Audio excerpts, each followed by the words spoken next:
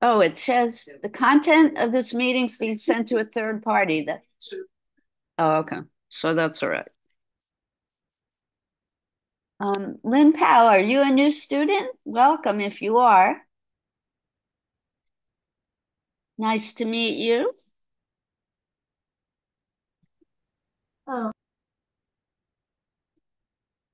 Are you here because of our Artist of Focus today, Mr. Pei Mings? Perhaps. I am not an expert on him. If you probably know more about him than I do if you're here just because of him.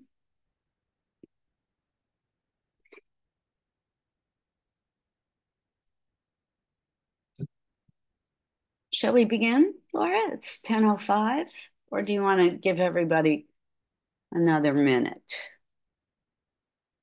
I'm ready if recording ready. Gosh.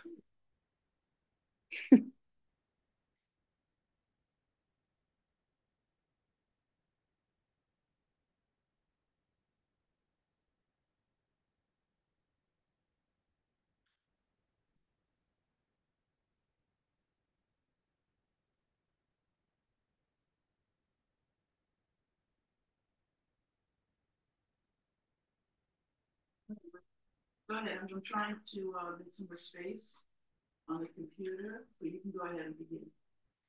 Okay. Good morning, everyone. I'm so thrilled to be back with you today. I'm going to start by saying I'm so sorry that we missed last week. That is the first time in all the years that I've been teaching for the Hoboken Library that we've ever actually missed a class. I don't even think we missed a class during COVID. So, mega apologies. But I am, as always, thrilled with the Hoboken Public Library for allowing us to have these hybrid Art with Liz classes. And I welcome you all, whether you're here in person or working from the comfort of your own home studio. This is our final class of 2023, which makes it really exciting to me. I want to say happy Kwanzaa to those of you out there and here who may celebrate Kwanzaa. It's the second day. Happy day after Boxing Day for those of you who celebrate Boxing Day. And we are now between Christmas, Hanukkah, and New Year's celebrations. So I hope all of you had a wonderful holiday season and that Santa and whomever gifted you uh, very generously. Hope you got many new art supplies under the Christmas or Hanukkah bush, whatever you celebrate. All right, so let's begin. We're going to start, as usual, by focusing on a particular artist. We're going to look at and discuss his work, and then we're going to talk about the project that you can do on your own today. This artist, for me, is someone completely brand new. I discovered him when I was looking on the internet for artists who use light and dark in a striking and dramatic way. And Mr. Pei Ming definitely fits that category. He was born on December 1st, 1960, in Shanghai, the second of four children. And according to the information I found about him, he was born into a very poor family. Let's just go right to the slideshow that I created of his work.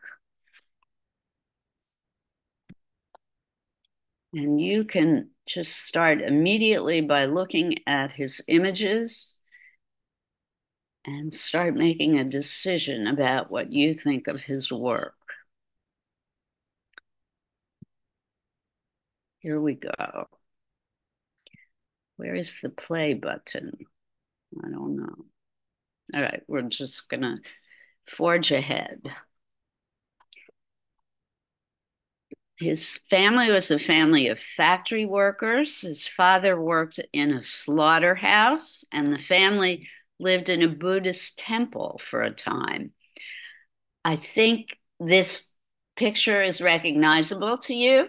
Obviously, it is a portrait of former President Barack Obama. And Mr. Pei Ming made his name and claimed his now current fame in the art world for these kinds of portraits. They are quite large. They are almost mural-sized portraits, almost entirely done in shades of gray, rather abstract, although realistic enough that they are incredibly recognizable. The proportions are quite accurate. Mr. Obama has tiny ears, right? Even though they fit proportionally within the face. He likes to use dramatic lighting. Look at the beautiful highlights on the forehead, the cheeks, the nose, and the lips. Little bit of dramatic highlight on the chin. So Ming grew up during the Cultural Revolution in China from 1966 to 76, and he learned painting in propaganda classes at school. At the age of 14 in 1974, he created, and this is in quotes in the biography that I have for him, it's Obama. He created a propaganda studio in his spare time. So I'm not sure what that means. Propaganda studio is in quotation marks. Well, the name states it. It is a place where you create propaganda. I guess, but I'm not sure why propaganda is in quotation marks. Maybe it doesn't. It's not. Maybe it doesn't. His studio that he created is not going to do propaganda. Yeah, maybe it's ironic. Yeah. That's what I'm thinking, that the term propaganda is kind of ironic, that his artwork wasn't intended to actually be propaganda, that maybe he hid it behind the idea that it was propaganda when in fact it was anti-propaganda. I'm not sure. Let's go on to the next one.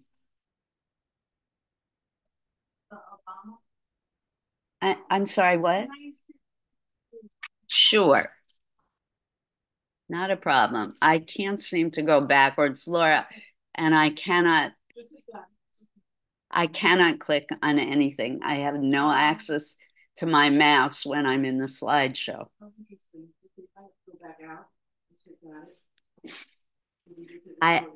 We have this problem. I cannot go to stop share until the slideshow is finished. Right there. Okay, so. Well, let me just say what I was going to say about the Obama one. Sure. You know how you say when you do portraits that you should always put that white dot to show the light in the eye? Yeah. Yes. Well, one of the eyes had it, and the other one did not. So one side looked more alive because it had that white dot, and the other one, I mean, you can really see the difference with you put the white dot in or not. Should be here. You know that the white dot on the eye in art, it has a name. We call it highlight. But it's the reflection of the light. Yeah, we call it highlight. It's Obama.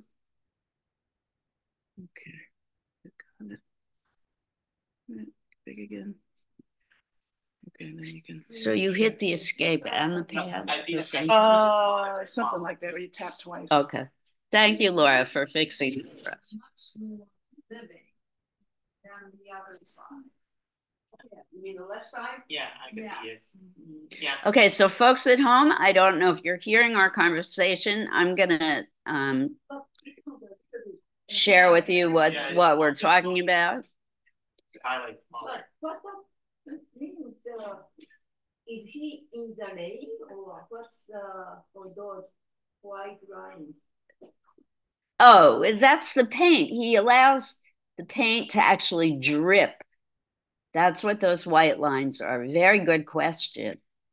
So it is very drippy.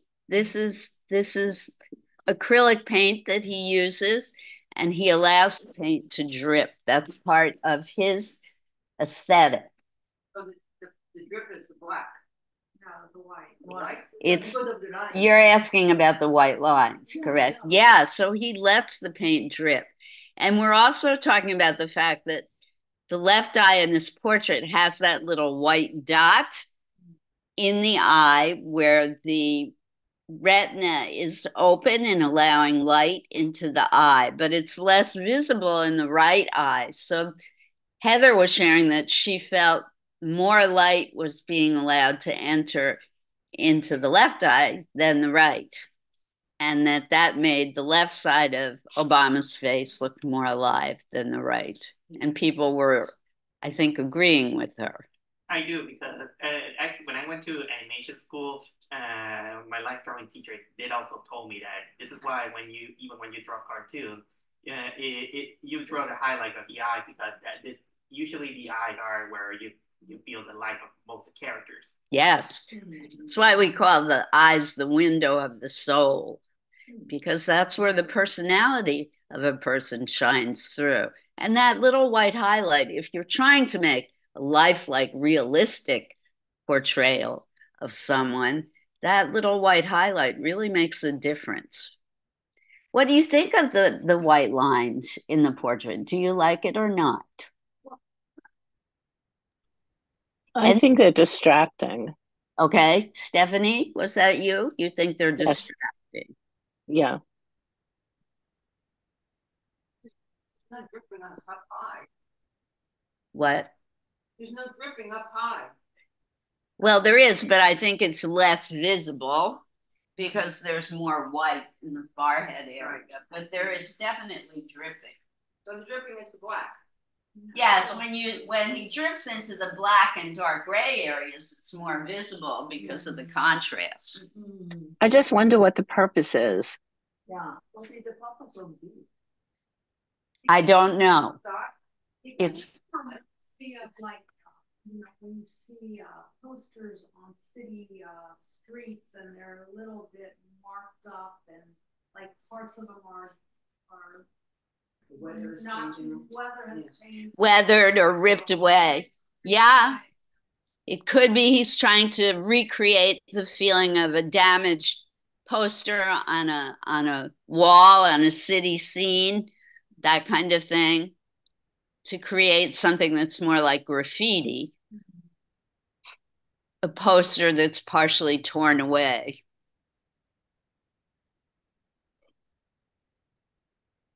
I don't know.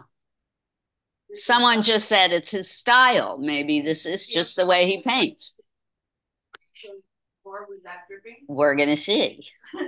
Good point from Eileen. Is this what he always does?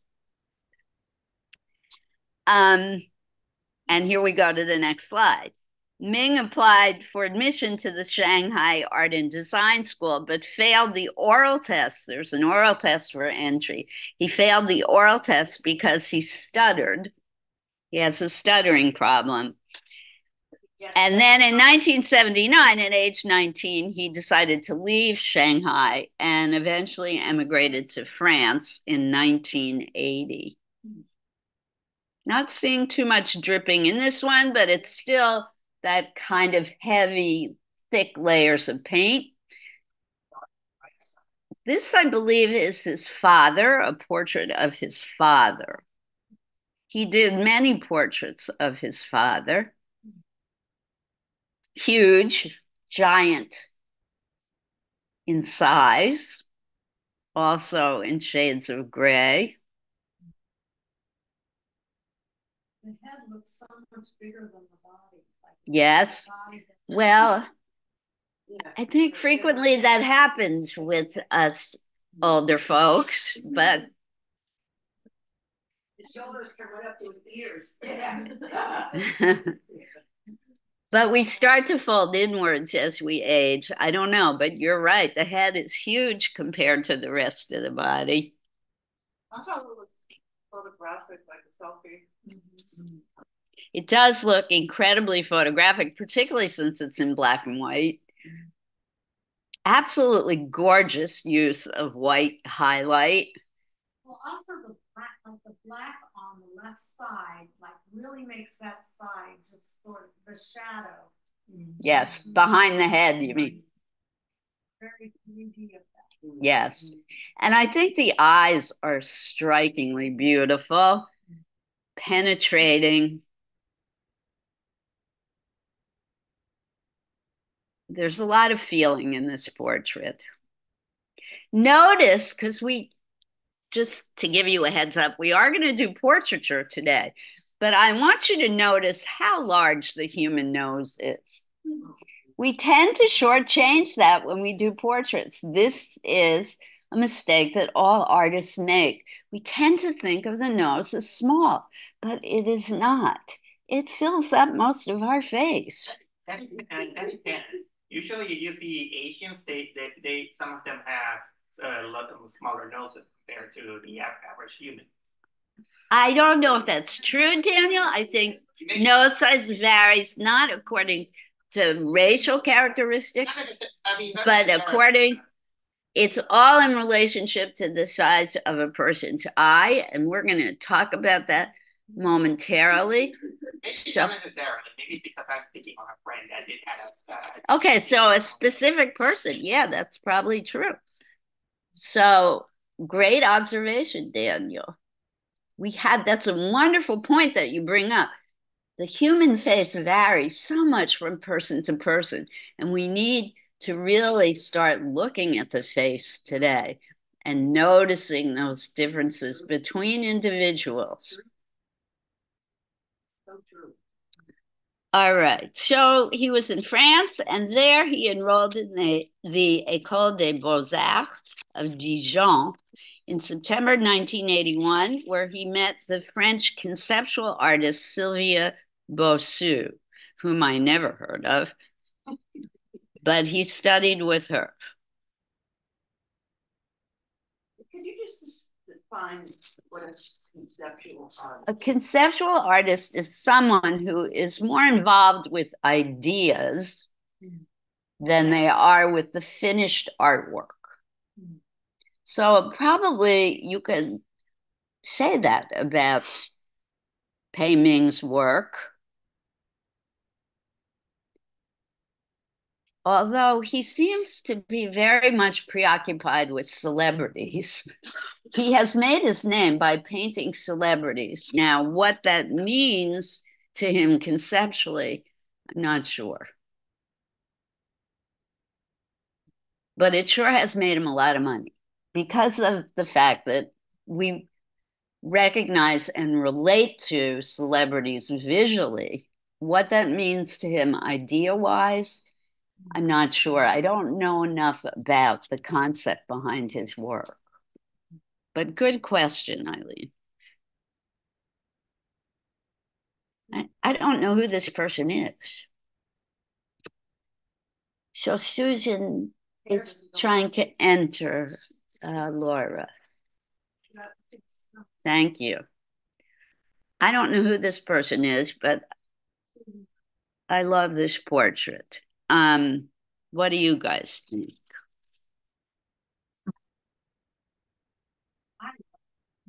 Why? Looks like his face is a landscape. Oh, interesting. Heather said it looks like his face is a landscape. Can you elaborate? Between white and dark and black. It's perfectly balanced, those shades. It just it calls to me. I don't know what it is. Okay, cool. Yeah, it is something. There's something about it. And the body, how it just sort of fades into the background. Yes, there's a lot of white in this image. I tried to enlarge the face so you could see the face in more detail, but I was unable to because most of this image is white background, which is unusual.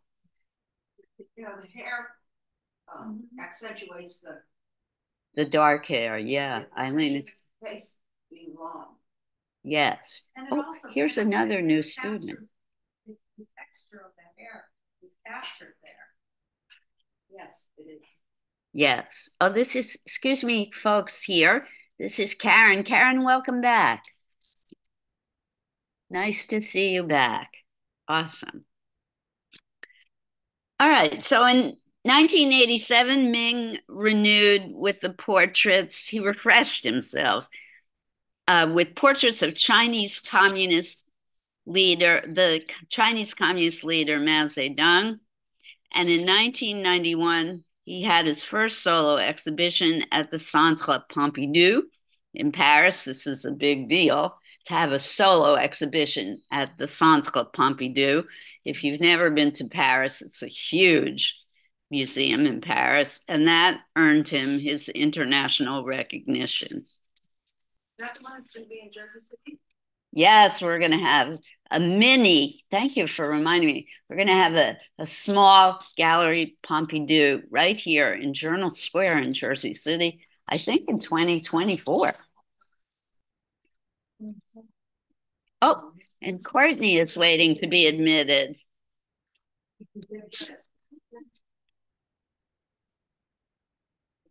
This again may be his father. In 1999, he set up portraits of children from Soweto at the Pantheon in Paris and monumental gray paintings of French politicians at the Venice Biennale in 2003. That looks like somebody from Vietnam. Maybe. Yeah, he looks like. Look at the gorgeous use of light and dark in this image. Very strong. When you do that, do you consciously think about you're going to do dark and white? I'm sure. And I'm sure he had his models sit in a situation where he lit them with spotlights so that the shadows were very dramatic. The light projected onto the person was very bright so that they were sitting in deep, dark shadow. And where do you think the light is coming from in this painting? From the left. Excellent. Yes. So the light was coming down from the top of his head on the left-hand side of the image. There might be two spotlights, one coming from underneath on the left and one coming from the top of his head on the left as well.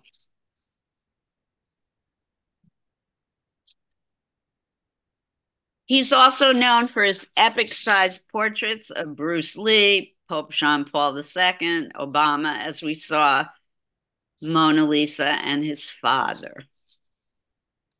I have no idea who this attractive young man is, but very loose again, very loose with thick, heavy paint. In 2006, his monumental portrait of Dominique de Villepin, then the French First Minister, was exhibited at the Grand Palais and has been interpreted as a half reverent, half ironic tribute to the ego of politicians. Again, dramatic, bright light in this image.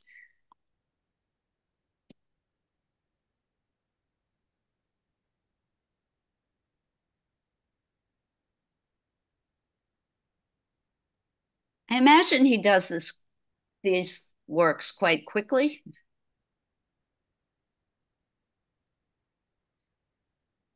He has a very kind of fast, powerful brush stroke. Who does he remind you of? Little louder. Van Gogh. Yeah, very similar to Van Gogh. The strokes are that kind of fast, impassioned, heavy, determined. I thought it was Rasputin. He looks like Rasputin. What I think Rasputin probably looked like. Never having met the man, but the heavy beard, the wild hair, the kind of crazy eyes. Yep. It looks like he used like a palette knife. He could have been using a palette knife because the paint is laid on so thickly. Yes, it's possible. I believe they're acrylics. Yes. Again, this artist, Yan Pei Ming, is new to me, so I don't have a lot of information, Heather. Sorry.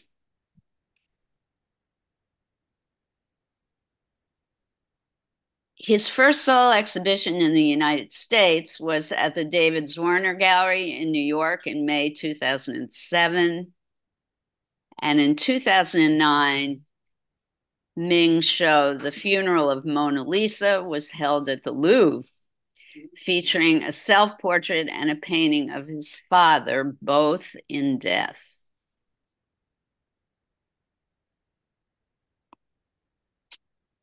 So this is one of his drawings. Let me see if I can minimize. No, I don't know how Laura made my mouse come back, but I'm afraid to try at this point. I can't do anything when the slideshow's on. Yeah, it's not working for me. It's changing the slides, but I want to hide this. Let's not worry about it. So this is one of his drawings. Looks very different, obviously, because it's done in different media.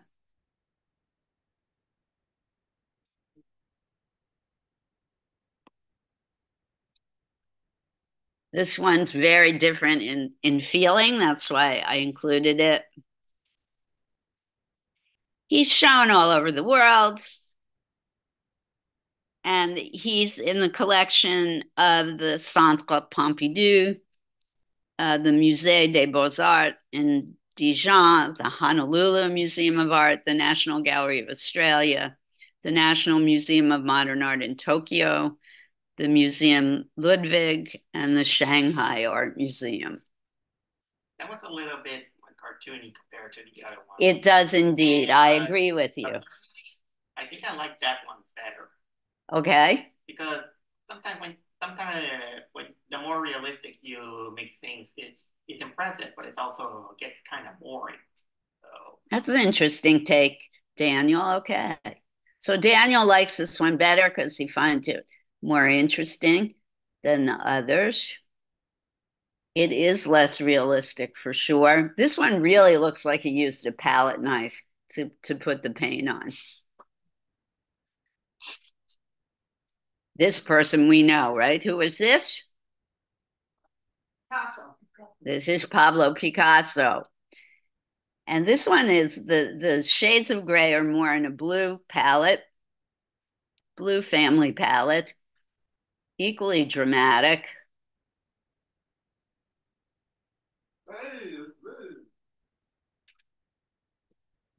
How are you, Dario, take a seat. Good morning. Morning. Another less realistic but equally effective portrait. And these are the last two images. Now, I wanted to show these because now there's a little bit of color entering into his work. And I wanted to show this one because it's so incredibly different from everything we've looked at so far.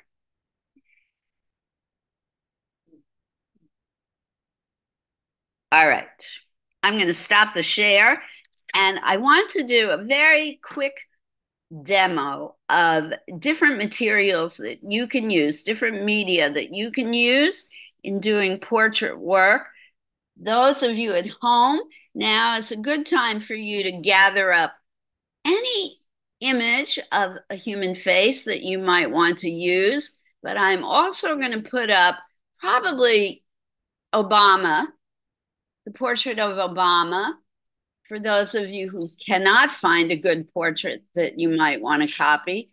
Folks at home, you could also do a self-portrait. Look for a mirror that you can look at in to do your portrait work today. But our goal is to create a portrait, preferably in pencil, charcoal, or graphite. If you want to use paint, go ahead. Those of you who are here, I have not brought paint today because I would prefer that you work in pencil, graphite, or charcoal. All right. I did send out an email that you could bring in photographs of family members, etc. And so now we're going to set up for the demonstration that I'm going to do. Those of you who are here, you can start gathering materials from the back. I did bring in colored drawing materials if you're feeling like you must use things in color. You may. All right. My mouse seems to have again disappeared.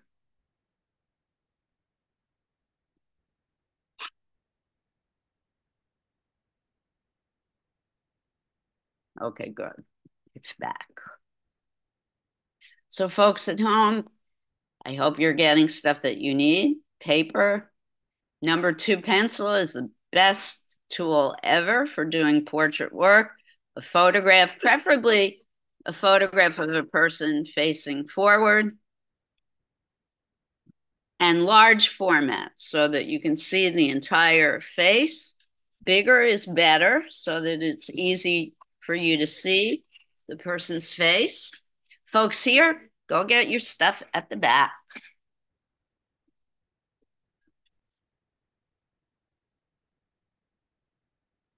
Did folks know I brought in magazines that may or may not have good photographs in them? Particularly, the best ones are particularly the New York Times Sunday magazine section. Usually has good photographs of people. Number 2 pencil, which is in here, is the best. I'm going to demonstrate how to use the stumps for blending. These are the stumps, perfect for blending. Tightly rolled paper, they're great for blending when you're doing shading. I've shown how to use them before. I'm going to show how to use them when you're using pencil, charcoal, or graphite. They're a wonderful tool to use.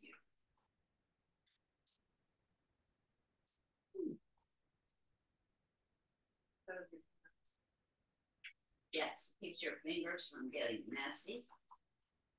And it's also just fun to use. Yeah, that's a great picture.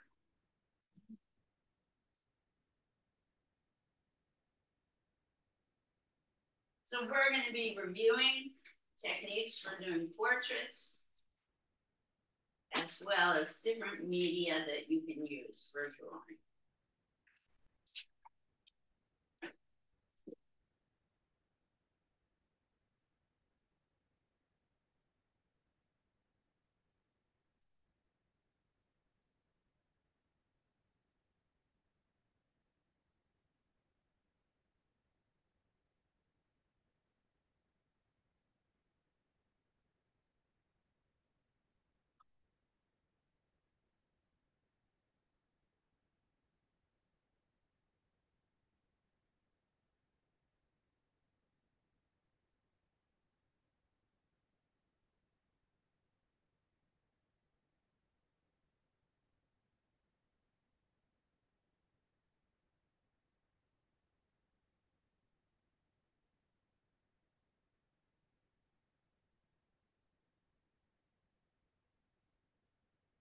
So Laura is setting up the camera.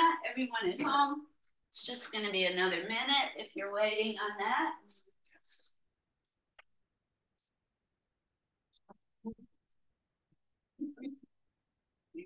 Fine.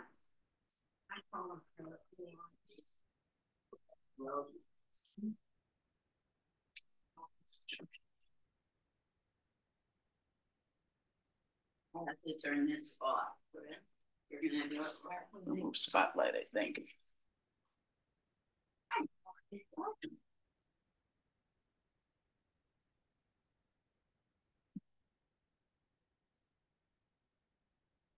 Okay, a few things about proportions of the human face. First of all, the human face is an oval. It is symmetrical. If I were to draw a line right down the middle of the face, the same on both sides. You can measure human proportions by eye length. I'll put the eraser end of my pencil here and put my fingers at the other side of my eye. That is an eye length. Yeah. I'll start again for the people at home. Oh, so human face is an oval. It's symmetrical. Same on both sides. And you can measure human proportion by eye length. I put the eraser end of my pencil here. Put my fingers on the outer corner. That is the length of one eye. The distance between my eyes is one eye length. My nose, from the bridge of my nose to the tip of my nose, is one eye length. That's a wonderful measurement tool. Another way to see proportion and size, if I drop my pencil in a straight line from the middle of my eye straight down, it hits the outer corner of my mouth. Everybody see that? Yeah. Isn't that amazing? Just love. And I think that is straight. So the inner corner of my eye hits exactly the outer corner of my nose. Inner corner of my eye hits the outer edge of my nose.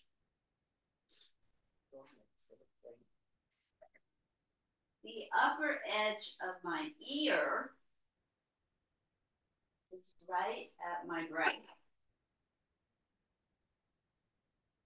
The lower edge of my ear hits the bottom of my nose. Remember, I was amazed when I looked at how little Obama's ears are, and yet they fit perfectly in that corridor between the top of his nose and the bottom of his nose. That's the same for every person on the planet. Let me show that again. So the upper edge, and you can do this to yourself, the upper edge of your ear hits your brow bone. Brow bone. Here? This is your brow. Got it. Bottom edge of your ear hits the bottom edge of your nose. That's enough to start drawing with. Okay? Again, and more, I'm sorry, now we can go into the paper. All that great focusing on it. So the human face is an oval. Notice how large I'm making my oval. The larger you draw, the more room you have for error. Okay? I like to draw it with the number 2 pencil. It's lovely and soft, and you can erase. Erasure is a good thing. I'm going to go over it again darker so folks at home might be able to see. Oval means it's larger and wider at the top, narrower at the bottom. Okay? I like to do a guideline to show that the face is symmetrical. I'm not going to make it too dark because I want to erase that. The eyes are almost halfway down the face. The nose is halfway between the eyes and the chin. The lips are halfway between the nose and the chin. So I put guidelines for each. I like to draw the eyes first. The eyes have several parts. You might want to look at me. Those of you who are here might want to look at me. Can I ask? Oh, there's the chat. Sorry. Have the upper eyelid. We have the eyeball with all the parts. I always forget the names of the parts. There's the colored part, which I think is the cornea, you have the retina, and you have the pupil. Is it the iris? And the iris. Thank you. You also have the lower lid, very narrow piece of skin underneath, and you have eyelashes. And you also have the tear ducts. You have inside here, the little tear ducts on the outside. Okay? Can I ask a question? Absolutely. Now, looking at your eyes.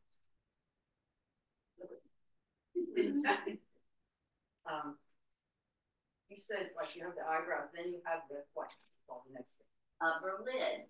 Now, what is that? Is that the shadow part, or is that where your eyelashes are? Where the eyelashes are. Okay. It's in shadow. Why? Why is the upper lid on everybody? Because the eyebrows are over it. Why? To the lights above them. Yes. Why else? Do our eyes stick out like our nose does? No, why? They're inside. They are recessed into the skull. That's why the eyes are in shadow. Even when we're in this fluorescent light, which really isn't casting any shadow on our eyes at all. But the eyes, if you take your fingers and gently feel around the eye, you can feel the skull, right? You can feel the eye socket. Your eye, the soft part of your eye is sunken into the skull. And that's why you always see shadow around the eye, no matter what the age of the person. So it has nothing to do with the fact that, older people have dark shadows around their eyes. It's about the fact that our eyes are recessed into the skull. All right, so brows. I like to start with the eyebrow. They're different on every person. And I do that pretty fast. I can always go back and change if I need to. The upper lid, next. Now, this is where each individual is very different. The space between the brow and this line, there is a line for everyone of the inner lid, and the outer lid where the lashes grow is different on every person. Some people have heavy upper lids. Some people have barely any upper lid at all. And you have to notice that. When I wake up in the morning, this skin here is so puffy. I can't see my upper lids at all. So you need to look at each individual to see. Everybody's different. So I like to start there. I'm looking at a lot of different people now. I'm not trying to recreate any particular person. This inner line follows the brow. And it is as long as the person's eyebrow. Excuse me, Liz? And then comes Liz, when you're at home, someone's Oh. Portions for them later. All right, somebody at home has a question. How can I help you? Hi, thank you. I just wanted you to repeat the proportions of the face. It's halfway to the... Sure. Can you see me now? Yes. Okay. Oh, no, I can't see your face. I can see the paper. Aha. Okay, I'm going back to the paper. All right. So, first of all, now I can show on the paper, Laura. You don't have to get up. The human face is an oval, and you can measure by eye length. So the human eye, you can measure by laying your pencil from one corner of the eye and put your fingers at the outer corner. That's an eye length. The distance between the eyes is an eye length. The nose is from the bridge of the nose to the bottom of the nose is an eye length. So I have to move my guideline up a bit. Maybe need to be very accurate today. That if I drop from the inner corner of the eye straight down with my pencil, that's where the outer corner of the lip is going to be. And I'm approximating on this side. Oh, no, that's, sorry, backtrack. From the inner corner of the eye is where the outer corner of the nose will be. From the pupil straight down is where the outer corner of the mouth will be. So that's approximately here. All right. So once I've done the upper eyelid, then I go into the eyeball and I draw the colored part of the eye. It is not a complete circle because why? The lower lid covers most of the white of the eye.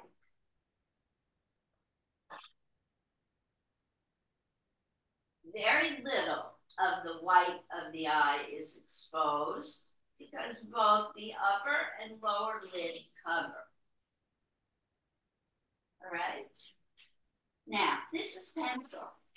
So when you use pencil and you're ready to do shading, use the side of the pencil. That's what I like to do when I'm doing facial shading.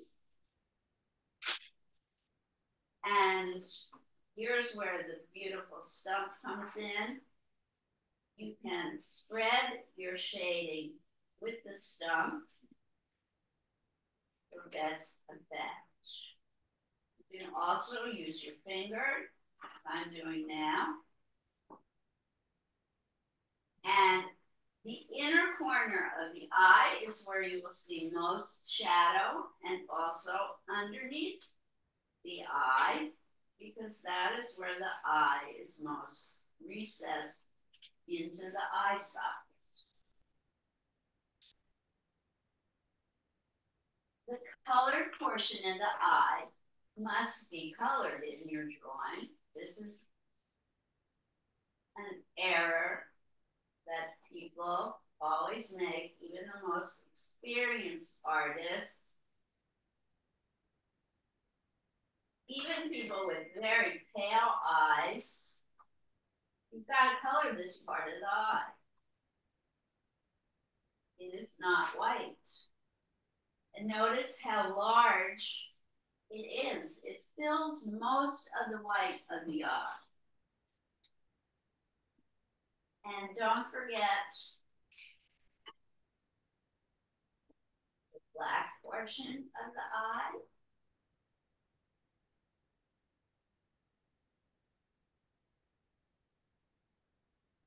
And please leave that little tiny spot of white to show the light is entering into the eye. Otherwise, as Heather noted earlier today, it makes it look like the person is dead. If you look closely at a person, you'll notice there is an outer ring, a little bit darker, around whatever this part of the eye is called, because I can never remember. Somebody look it up. And lashes is what I add last.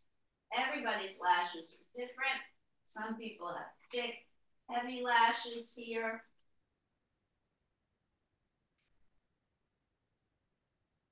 You have to really look at people to see how they grow. Don't forget the lower lid.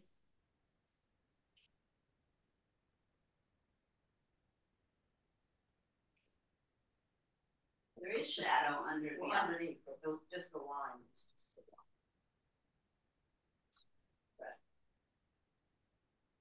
Oh, and then you can do the other eye, and then nose. So, the nose is all about shading. I'm going to my guideline here that I made earlier. This is where I start first. I have done, actually I start here first, at the bridge of the nose. I like to define, remember the width of the top of the nose is an eye length. The other eye is going to be here.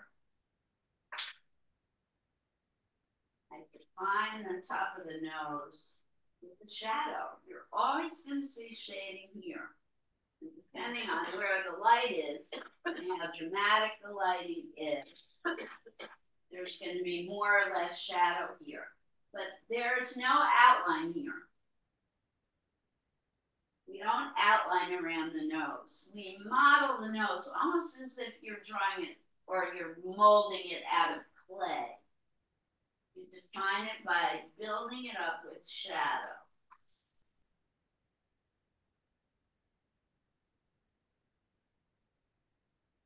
Then I drop down to the outer edge of the nose because there's shadow here. Again, I define form and shape of the nostrils by the shadow on either side of the nose.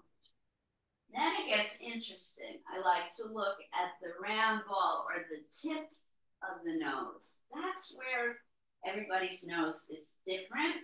Some people have a long pointy nose. Some people have a wide tip to their nose. That's where you have to look. Everybody's nose shape is different. And it's all determined by shading. So you have to look at the shape here.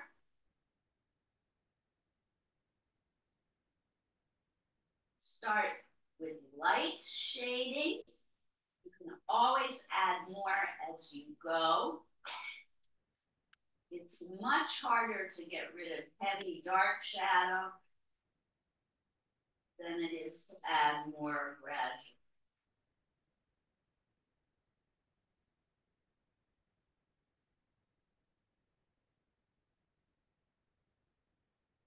And it's starting already to look a bit like a nose.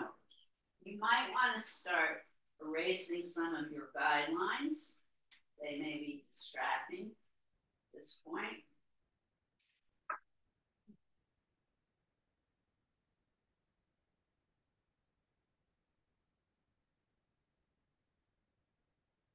And usually one side of the nose is darker than another. So you can now start looking at the side of the nose. Notice the way I'm curving my shadow. Why do you think? I'm not doing the shading straight up and down like this. I'm curving my shadow like this. Why would I do that? Anybody? You're following the object. I'm following the shape of my nose. Right. The nose is not flat, it's curved. So I want my shadow to follow the form that I'm looking at. It's curved over the top and along the side. I'm keeping it light. And I'm blending Blending is the way you make things look three-dimensional and not flat. If you don't blend, it's gonna look two-dimensional, not three-dimensional.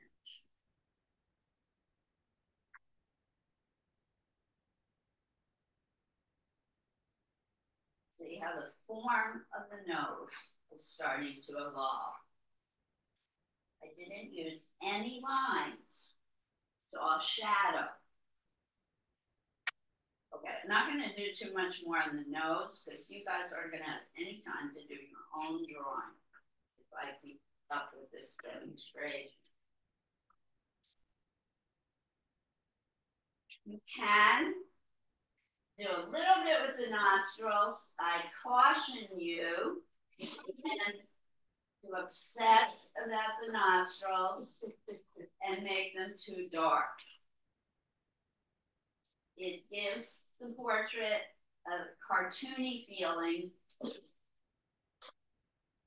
if you make the nostrils too dark. Okay, the mouth. The mouth to me is the funnest part of all. These guidelines are a little too wide. I'm going to change them.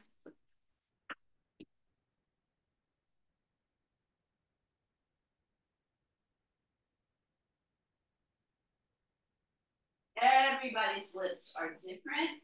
And again, I don't use lines. I use shading.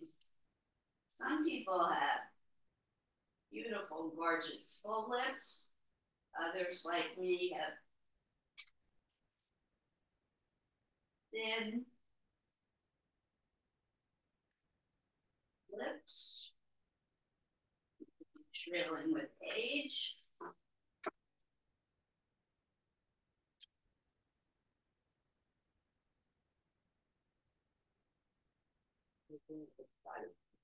I'm using shading. I'm not using the tip of my pencil. And the outer edges of the mouth are always darker. Notice the way I'm making the shadow curve because, hello, guess what? Our lips are curved. And I'm blending. The lighter portion of the lips are in the middle because that's where the light hits the mouth first. That's where the lips stick out, right?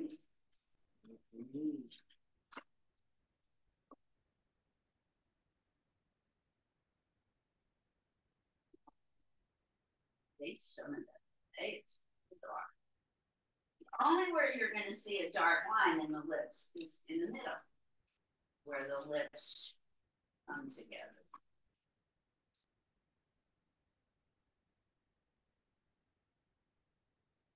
Okay, and then the last thing I start doing is looking at the shape of the face and where the ears are. Remember, ears are in this corridor here. Ears don't grow this way. They are very close to the side of the head. See, close. So the space between the side of the head and the edge of the ear is more like this. Not so far away. I just learned scientifically. Did you know this? Horrifying thought. The ears and the nose get bigger as we age. Because they're made of cartilage. Poor Obama.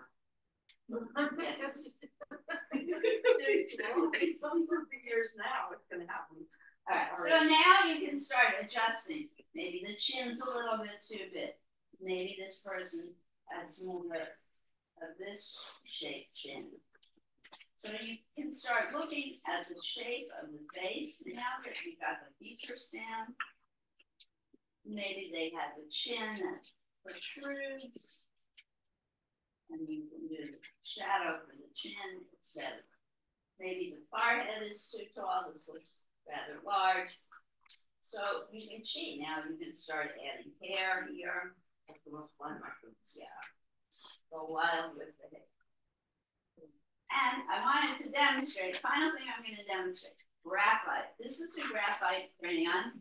The inside of a pencil is made from this wonderful stuff.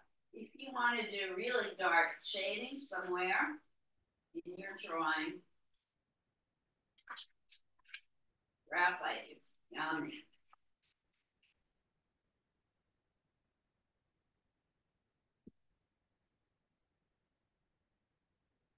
If you've never used graphite before, you want to test it out. First, play around with it, experiment with it.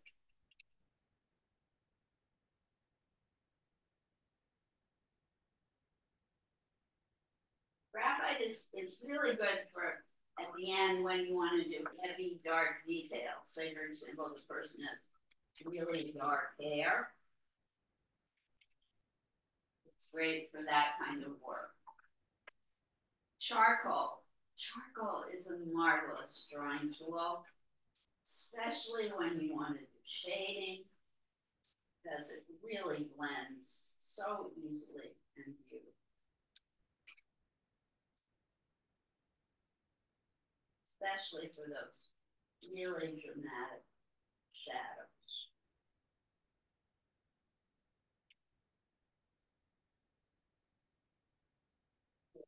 Break it. Easier to use when it's broken.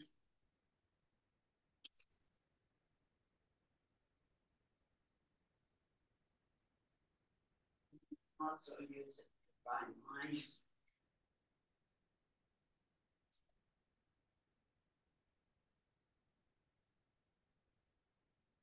And if you're feeling really bold, you can draw the shark.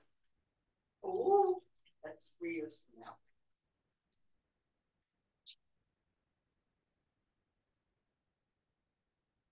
Have fun. And don't be angry with yourself, particularly those of you who are just starting to do portraiture. Take it slow and easy, play. Oh, I forgot to show, you can do wonderful work with pastels because pastels blend beautifully too. I'm going to now put a picture up on the screen. That was a long demo, right? Yeah, it was good. So folks at home, now I'm going to put a picture up on the screen that you can copy if you don't have a picture that you can use at home. And those of you here can also use the picture that I'm going to put up on the screen. But I did a very long demo. The folks here were so absorbed in the demo, I couldn't bring myself to stop.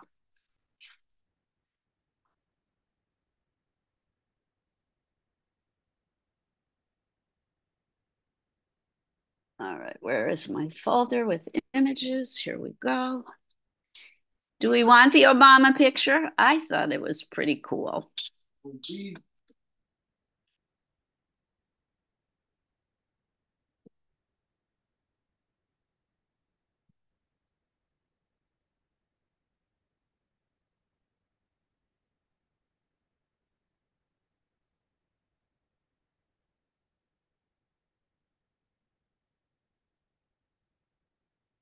And those of you at home, you also have the option, I should have mentioned this earlier, forgive me. You have the option of going on the internet. You can Google line drawings. You can Google master line drawings. You could copy any line drawing by Angra or Delacroix. Really challenge yourself. The more complicated the portrait is you opt to draw, the more you will get into focus mode. Can you do that, Liz? Who is that? Yeah. Can you draw it? It's a painting by the artist we were discussing. Oh. Yan Pei Ming. You missed the slideshow.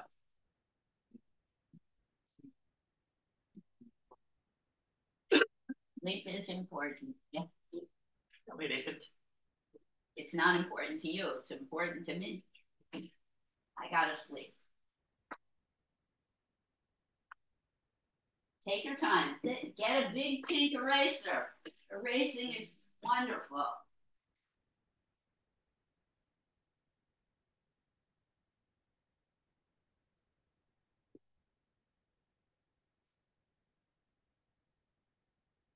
insist that you take a big piece of eraser. It's a great photo.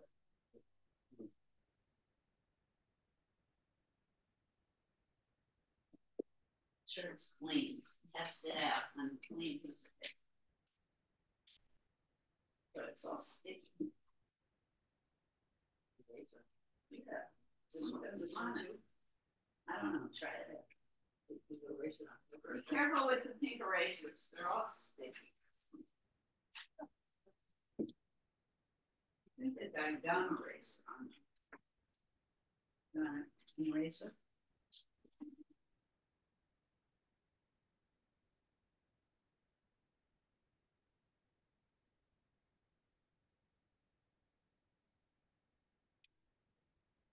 So there.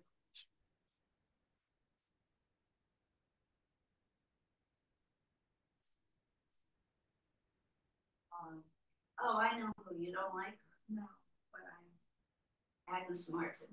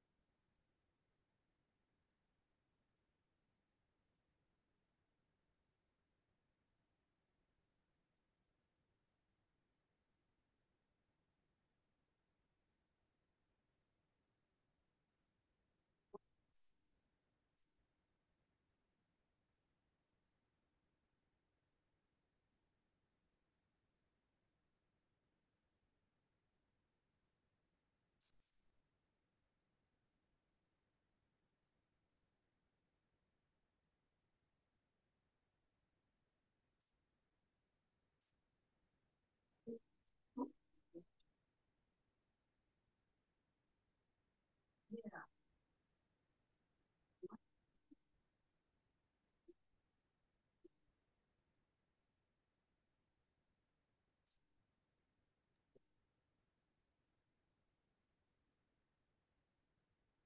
Liz,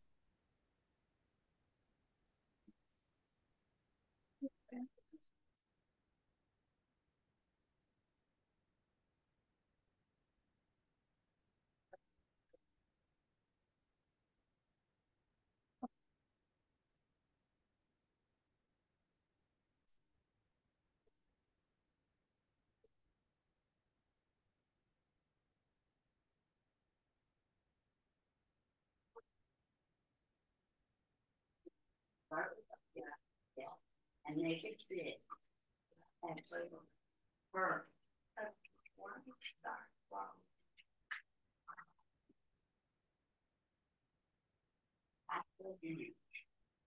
them to stop from the over like the edge.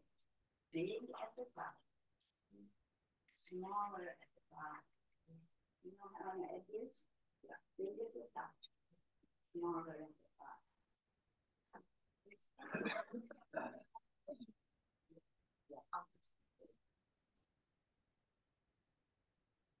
Yeah. Correct.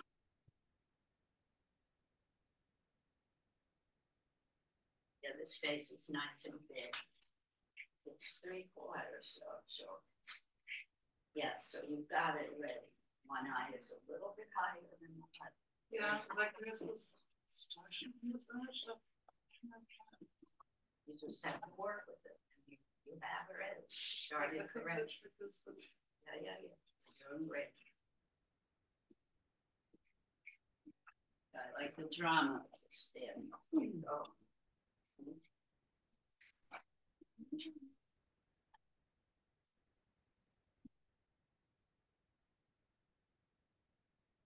Are we okay, everyone at home? Not off to a nice start. I have a question. Sure, Karen. It's the same question that I asked you before. proportionally, the eyes, the nose, the bottom of the nose is halfway between the pupil of the eye? No. No. So look at me. Okay. So eyes are almost halfway down the face. Well, I'm trying to get you on the, okay, eyes are halfway, got it. The nose is halfway between the eyes and the chin. Okay, eyes and chin.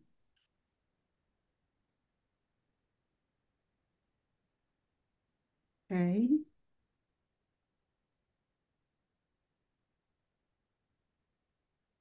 And it doesn't have to be exact. Don't stress about it. And then the mouth is halfway between the nose and the chin. Okay, thank you. So it's just a guideline. It doesn't have to be exact.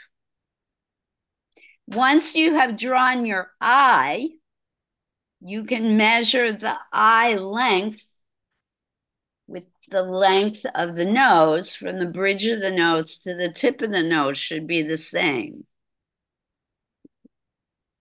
That's why starting with the eye is always a good idea.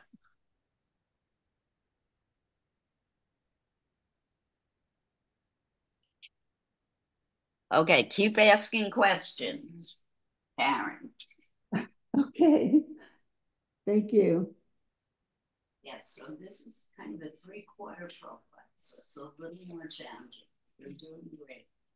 So the nose is not straight, it's off to the side. Just be aware of that.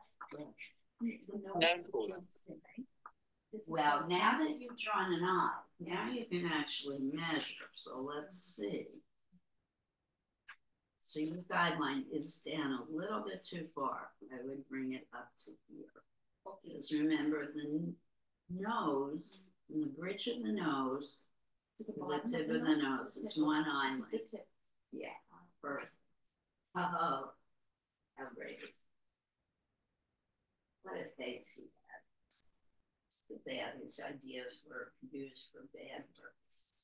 For what? Well, the person I'm going. Please, we're talking about the person. Albert Einstein. It's collaboration between him and Oppenheimer. Yes. Even Oppenheimer said, sorry you did what you did. But you know what? This year is not the only bad thing I see Albert Einstein do. Okay, this is wonderful. Now, you're not doing full face, so this is challenging. When you're finished with the features, you're going to revisit this distance. It's too big, but don't worry. One thing I want you to look at though is this is too small. See how small the white of the eye is? I see it's really want to open in. You see this shape? The white here. Very small. So around the part of the eye, much. It feels almost the whole eye. More than half. Yes, more than way more. Sure. I don't understand. Shading.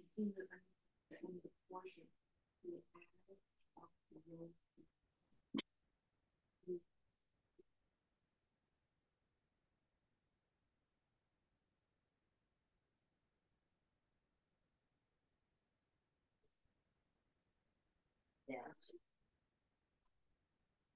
Well, but you just spread your nose way here. Just very gently to the inside of your eye. It's right at the outer edge of your nose. Oh, yeah. So it's right here.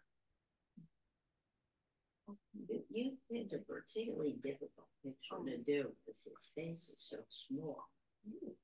But keep going. We've got a good beginning. And sure. With this one, everyone? Yes. That's the same for every person. So if someone has their eyes are itchy or their eyes are another one, do they become their eyes are itchy? Nobody's eyes are too big. Nobody's eyes are too big. Their eyes are proportional to their face. That's an old wives' tale that somebody's eyes are too big for their face. Whoever said that to you was lying. I have a hard time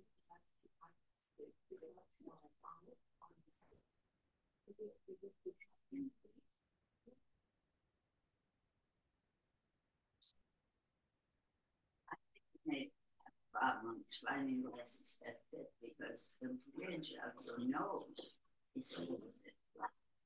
I have the same problem. You see, my eyeglasses never sit back.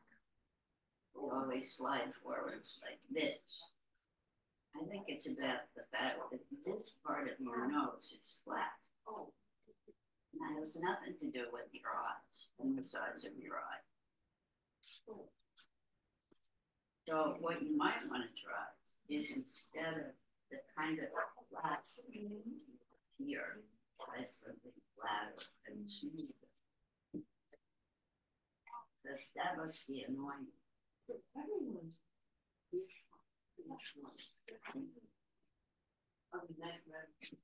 It is. It's the same distance as the length of your eye. Maybe hard to accept, but it's true. Okay, egg shape. I'm trying to. I'm not looking straight at. Listen, stop intellectual. Egg. Wider at the top, right? Narrow at the bottom. So he needs more. I arrived at that conclusion after struggle. So good. But it's got to be wider. Yes.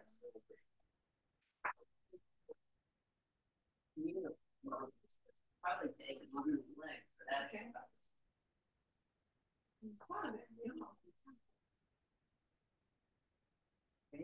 Shade.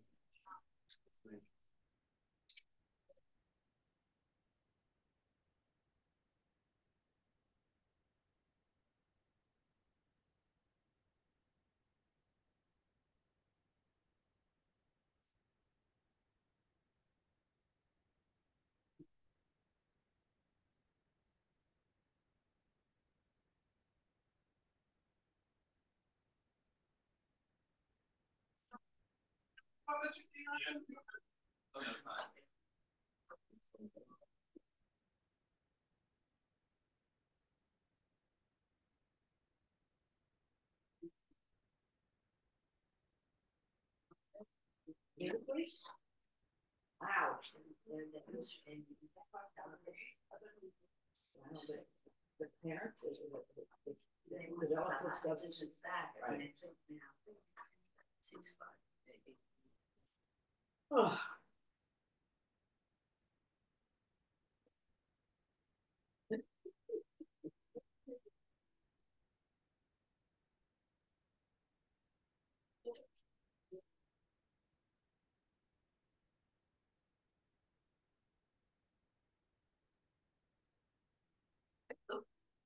You're doing great. You're doing.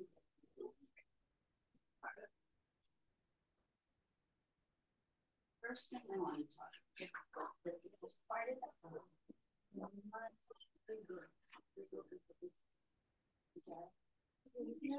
and like surrounding it. Look.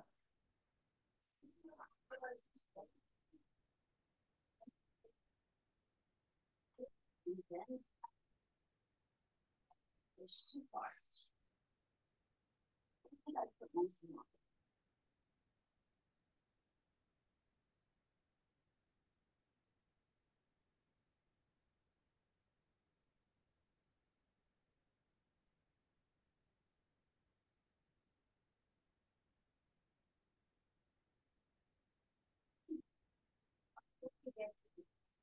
There's the ground part. or the blue part. Okay? Yeah.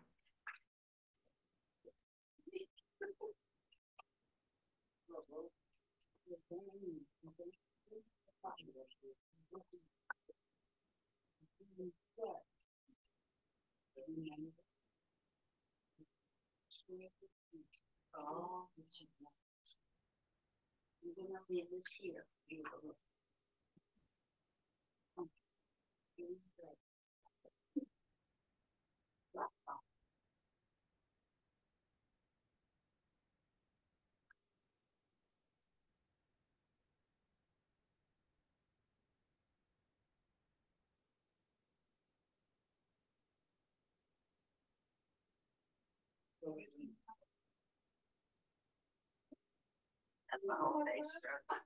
This is fantastic.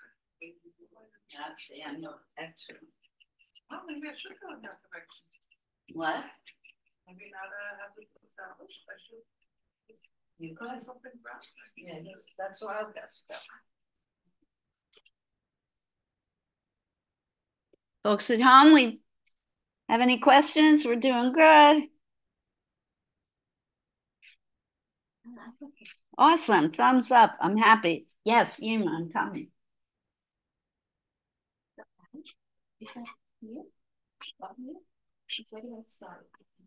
Yes, but closer. See where the bottom, look at the distance from the top lip to the nose. Remember, we move the nose up when we measure this distance. So now the mouth is going to come way closer. Ready? Yeah, okay. Yep. So very close to the bottom of this nose. Well done. Things can change. Your guidelines, you may find the guidelines aren't in the right place anymore. That's okay. Oh. So you want to make this bigger. Colored white is going to get good. It is a really picture because his eyes are so small and almost every part is black. It's a true picture. You've chosen a very small picture. And I wanted to say before, this is a bit extreme.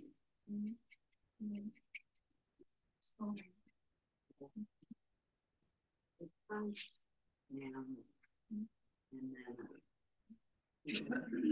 so my suggestion is erase this line and bring it down more and then okay. But this is way to this white space. So I would make this bigger and curve the line down. There, it's closer on this side to the way it should be.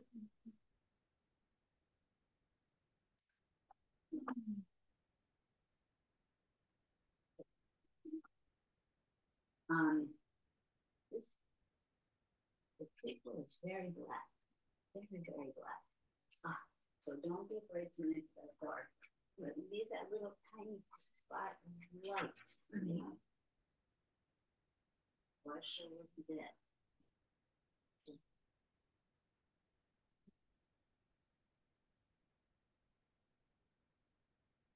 This is up too high. Why are you laughing? Stop. Because you're doing great stuff. You're doing great. So eyes are down.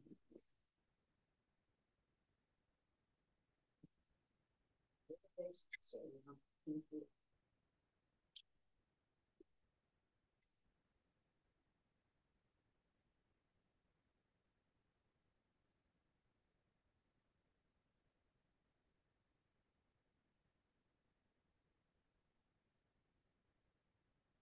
you don't have to worry so much about the shape of the space yet, but you want to worry about the features.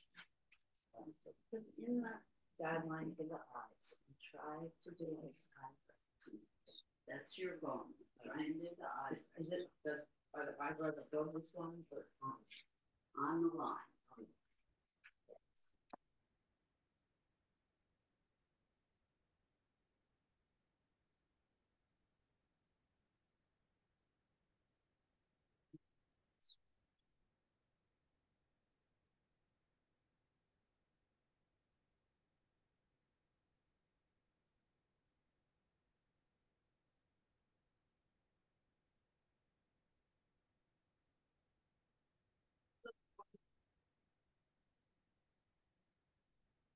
This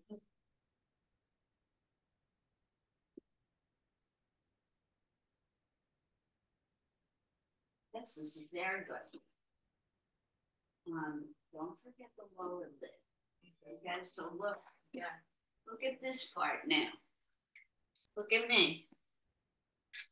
This part.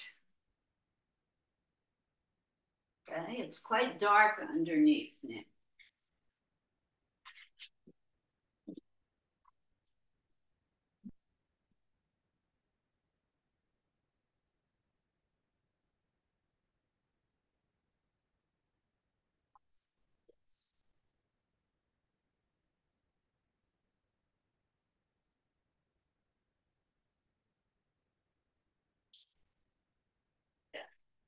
Don't worry about it too much now. I just wanted to see where you were going.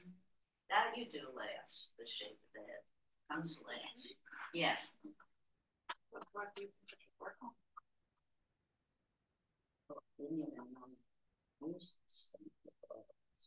Working great. Okay. Well, that's oil pastel. I thought it was charcoal. This is oil pastel here. Oh. Oh no, I'm not. It looks like oil. It's charcoal. Never mind. It's charcoal. It has a shine to it.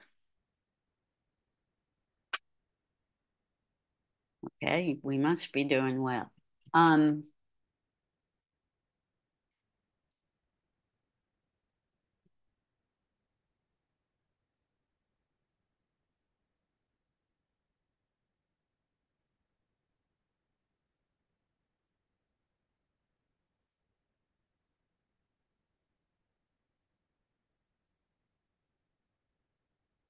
So,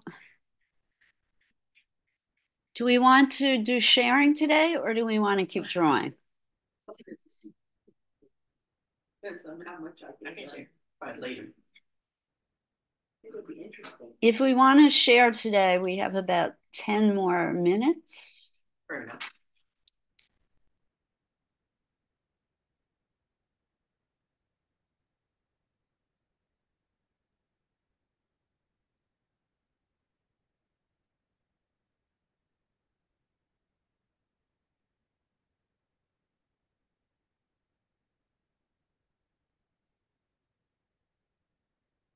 The shape. I wanted to go this way. Yes, but don't worry about that now. Try to get the shading on this side. And then we'll worry about this. This is way too big. We're gonna work on that at the end. Oh yeah, this is coming along well. Go ahead. Go ahead. No, this is good. Now, you could droop it down a little bit more. That's up to you. Another thing is in the center of the eye, it's quite black. You're missing one part of the eyeball. I'll be right back. I'm gonna borrow this for a second. Yeah. So there's the color portion and then there's the retina. So it's very black in the middle. Oh. You don't have to erase, you need to add more black. Very small part of the eye is very black. Should look up the names. Then you got one. I don't know why it's like all psychological. Yeah, you're blocking you just can't.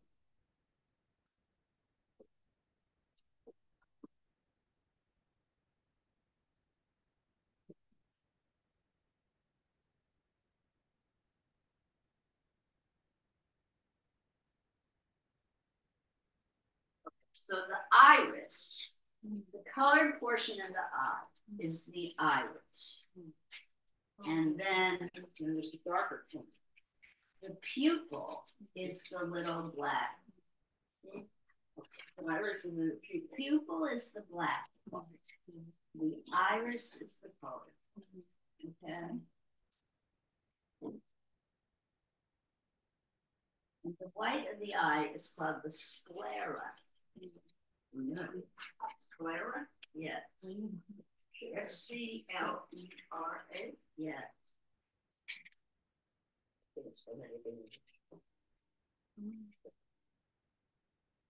Okay.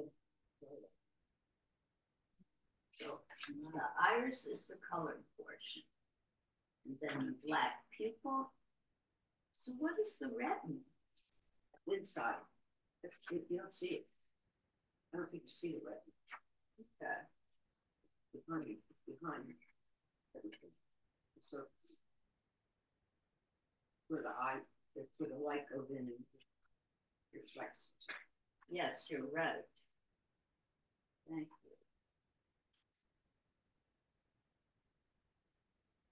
you. Longer. The hair is long. Yeah. Even though the fuzzy bit on top, do that at the end. That his hair is quite long. He's low. Good. Good.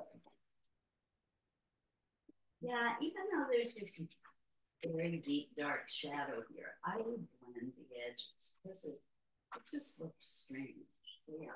Yeah. I would take this and blur it into this. Blend it a lot.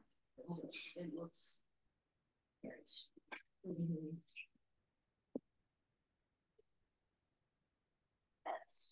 That makes this round. So I want to show you this.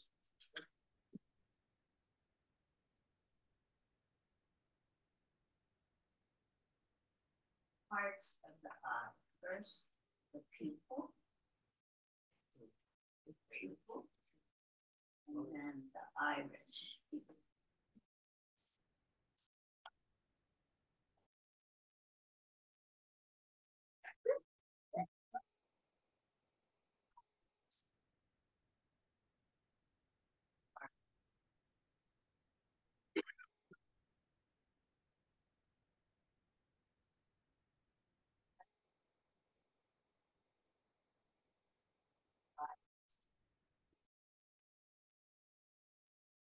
See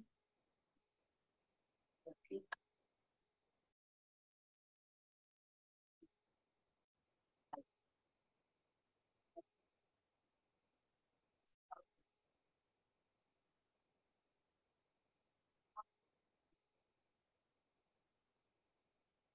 Yes, you're doing it well. You need the shading and you're really good.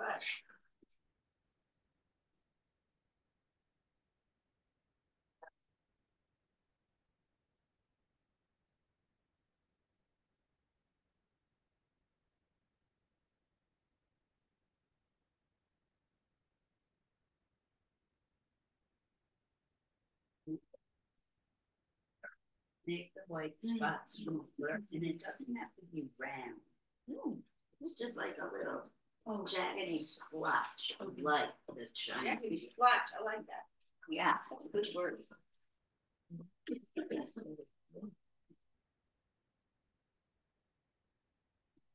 You done?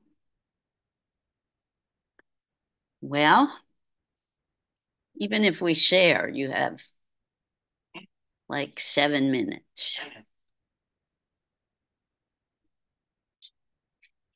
You could start a new one. You probably won't finish it, but you could start another one. I'll think of that. Who is that person, Daniel? Is it someone you know? Yeah, very, very, very. That guy who touched my life. Guy who changed your life? A teacher? No. I'll tell you. You know what? I'll tell it. Well, you can't show it now. People are working. All right, I'll show it. So that's why I said you have 7 minutes. 7 minutes from now you can show. All right.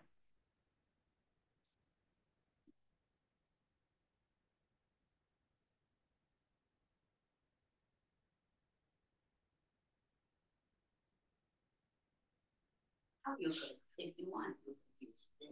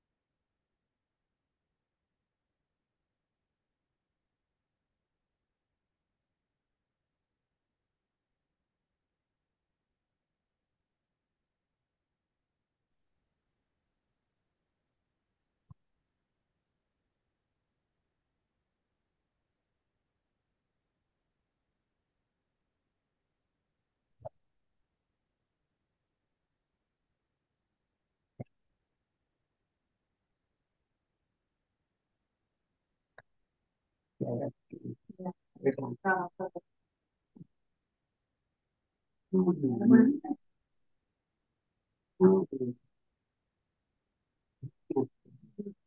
went too far.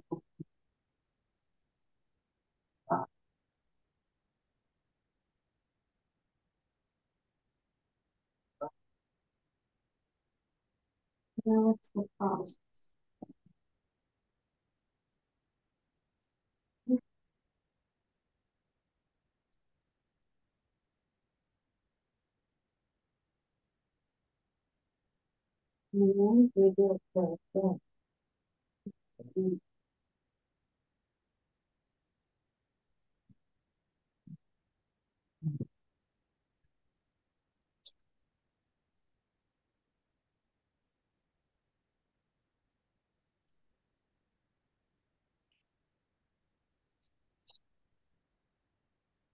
So another few minutes, and I'm going to make sharing optional today. Those of you who want to share may. We're going to start sharing with folks here. And then folks.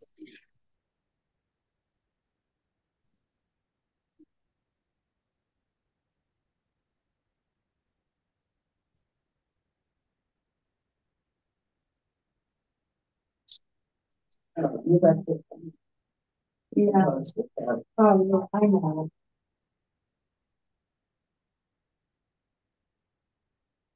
Oh, I guess I could respond.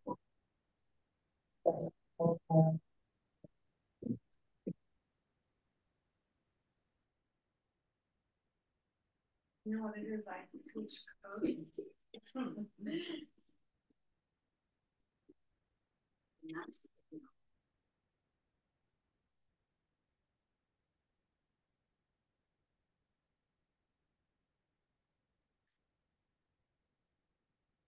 Really, this is a little confusing.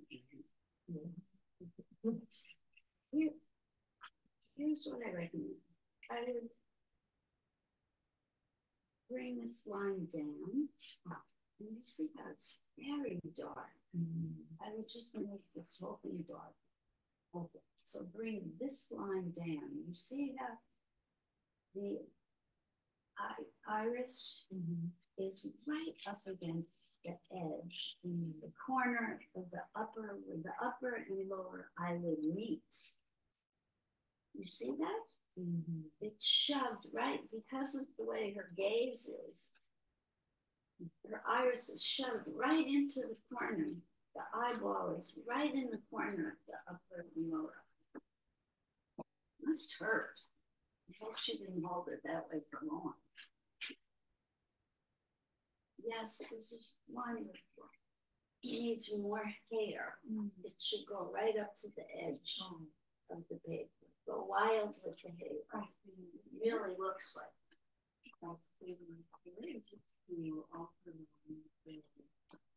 Yeah. Excellent.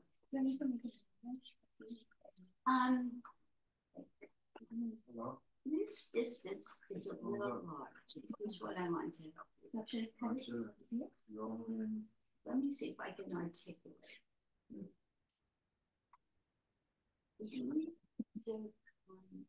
You see how it's closer to the edge of the mouth? It needs to be 9 or 9.5. in here, and then the chin and the front out. Yeah, okay. Yeah, she's 7.5. Dario, sorry, could you take your phone call outside? You can do that in the office.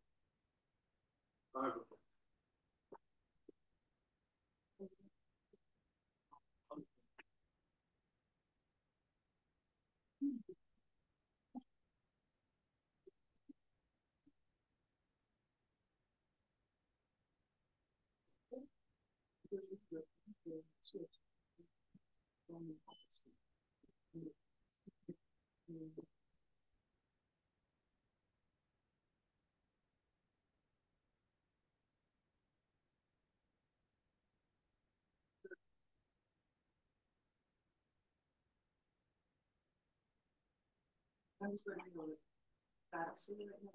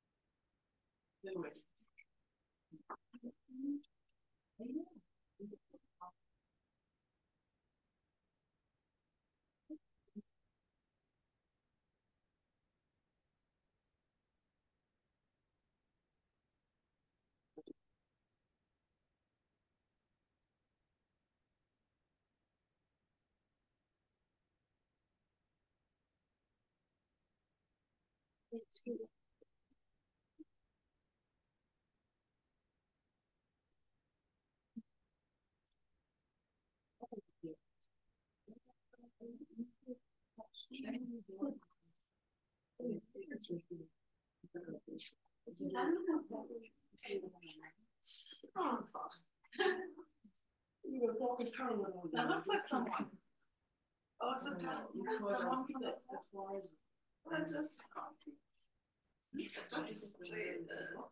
Oh, this is that. He looks mean though. I think he. Oh. Oh, I have her. Oh, Sharon. All right, Daniel, you're on. All right. So please listen, everyone. Daniel, stand in front of the camera. Oh, E just got here. E, welcome. So we're at sharing. Oh, I have to stop the share of this picture. Sorry to those of you who are drawing Obama. I have to shut it down now because we're doing sharing. And Daniel is up first. He's going to show his work.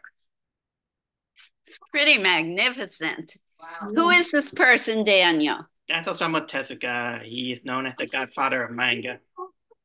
Of what? He's I know who this is. Yeah. My favorite artist of all time. Really? A Japanese cartoonist? Yeah. I love him too. He's known for being the creator of Astro Boy, Black Jag, Jungle Emperor, and many more. Wow. He influenced my life, and he's kind of like my hero, my style, artistic style. Wow, it's great.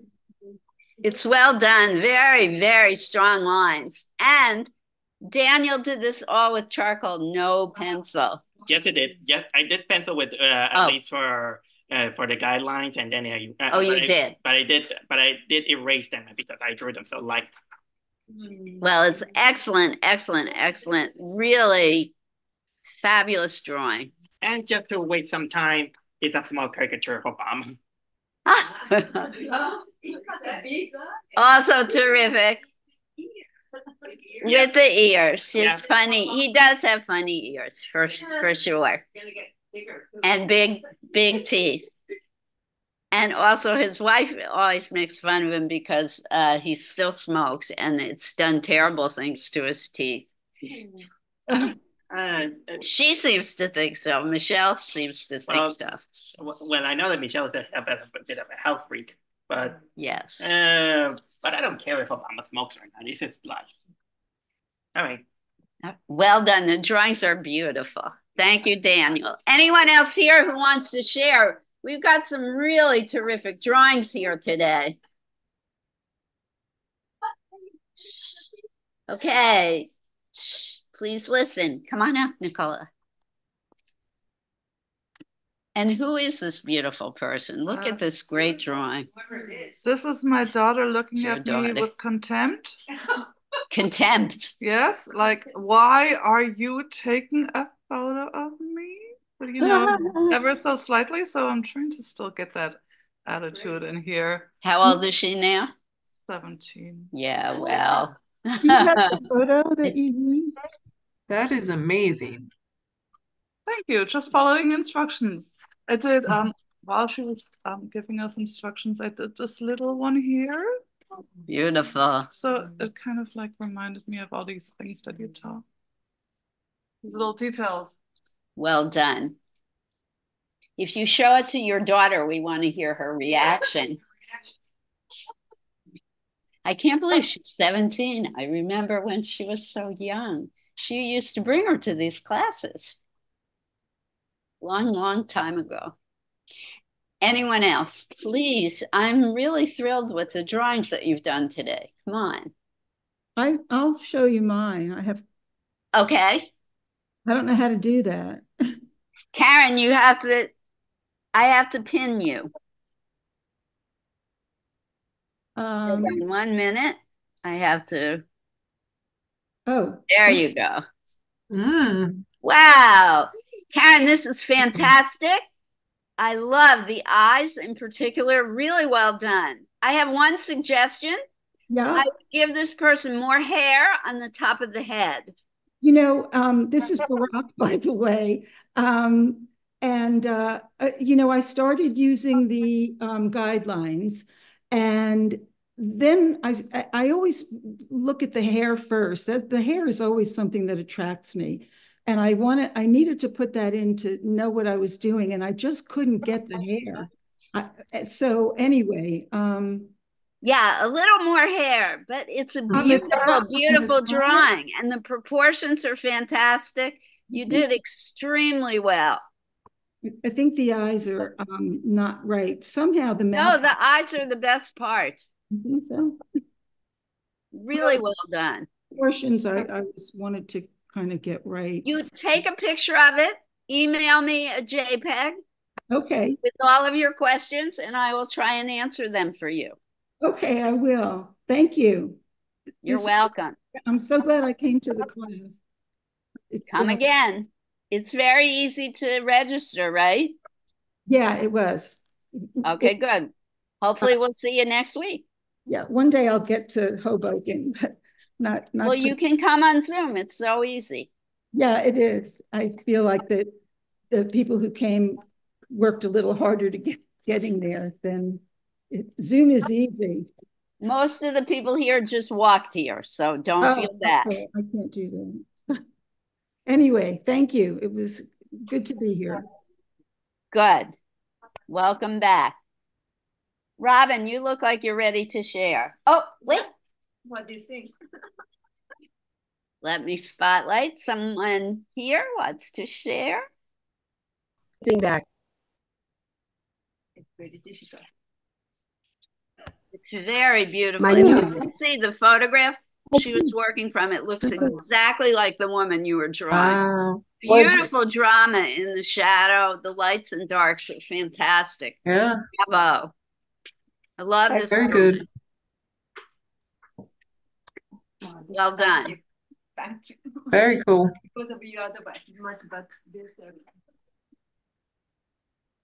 Okay. Liz, I'll Robin, share. Yes, this is the photograph. Wait 1 second. Okay, that's the person you're doing the portrait of. Beautiful lady. Show us your drawing. It's good. This is. Oh, I love this drawing. And it's going to. You really nailed it. It's going to take a long time. Yeah, but to get her teeth in there where she looks like she looks is going to be a feat. So I'm going to continue to work on it. But I got a little bit of her. If you're worried about drawing teeth, here's the suggestion. Less is more. Just the very lightest suggestion of the teeth. Okay? Okay. People are obsessed about trying to get the teeth in exactly. Do as little as possible. Just a few lines for suggestion and keep the lines light. Thank you. Thank you. Yeah. Liz, thanks. Bravo. The line work in that, Robin, is just exquisite. You've got a great drawing there. Courtney, did you want to share? Yeah, sure. This is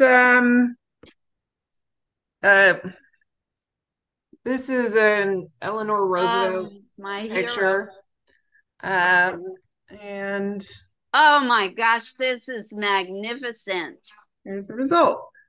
She really captured her. Well done. Thanks. Thanks. Yeah. Will you send me a JPEG when you're finished, please? I will. Yeah. It's my camera's so lousy, you can never quite see what I've done, but But drawing from your phone like that is really difficult. So you should feel very good about this. Only thing you can't see is Beautifully the hair. done. Sorry? Beautifully done. Oh no, Margot said something. Sorry. Yeah, Oh, the sorry, only thing you Margot, can't see is repeat. the outline of the hair is very faint. Yeah. But you see the face really well. Yeah. Yes, and Good you job. know, one way you can highlight white or light gray hair is to put a little bit of shadow behind the head, which I'm sure you Yeah. thought of already. I didn't fill in the hair yet at all. I didn't get to the hair or the clothes. Yeah. So it's Well, you can just her see face. why you spent so much time and did such a beautiful job on the face. So Can you show your drawing again? Yeah. it's gorgeous. And did you start with the using the proportions? It's great. It really is. Very good. I tried, but I just felt like I wasn't getting It wasn't her. it wasn't quite working, and so I ended up mostly doing it by freehand. Great. It's not perfect, that's Sorry, for folks dang here, sure. can you listen? But Perfect. Overrated. yeah.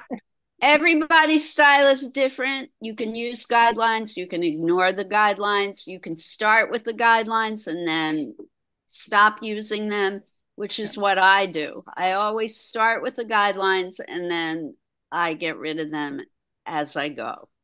So they're a good starting point for some people, and then you can eliminate as you go along. Yeah. All right. Margot. Thank you, Courtney. Margot, do you want to share? Yes, I'll share something I did earlier, not today, but in the same vein. Oh, I meant to. 1 second, sorry. Wow. This isn't Lauren, is it? No, it's just a random picture. This is excellent. I like the dramatic shading. Very cool. Thank you. Great job, Margot. Send me a JPEG, okay? I want to look at it closer when I have more time. You got it. And Ellen Friedman, are you a new student?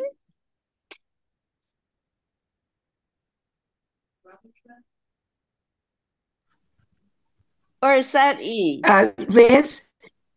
Yes? Ellen was my that joined It's us your one friend. time. Yes, your friend. She's been having trouble getting on, and I saw her name on, but her picture isn't there. So I'm not sure she knows how to, navigate to be able to be. Ellen, hi, I'm so glad you made it. And I hope you got to do a drawing today. And if you want to send me a picture of your work, maybe Robin can help you figure out how to do that. You look great. You look great. I observed today. Today I observed. Thank you so much. Oh, okay. Great, Ellen. Welcome back. I'm so glad you came. It's a great class. It's a great class. Thank you. Oh, good. I love being here. Well, we're delighted to have you. Thank you so much. Anyone else here want to share? I think we may have run out of time. Not sure. It's 12. Yeah, it's 12 now. All right, so happy New Year, everyone. Same to you. I will see you all in 2024. New month, new theme, new agenda. We will start refreshed in the new year. That is the world that explode. It might get gone by the time we get here. No, we're going to think positively. 2024 is going to be the best ever. See you all soon. And those of you who work with me at the Multipurpose Center, we will be having class next Tuesday.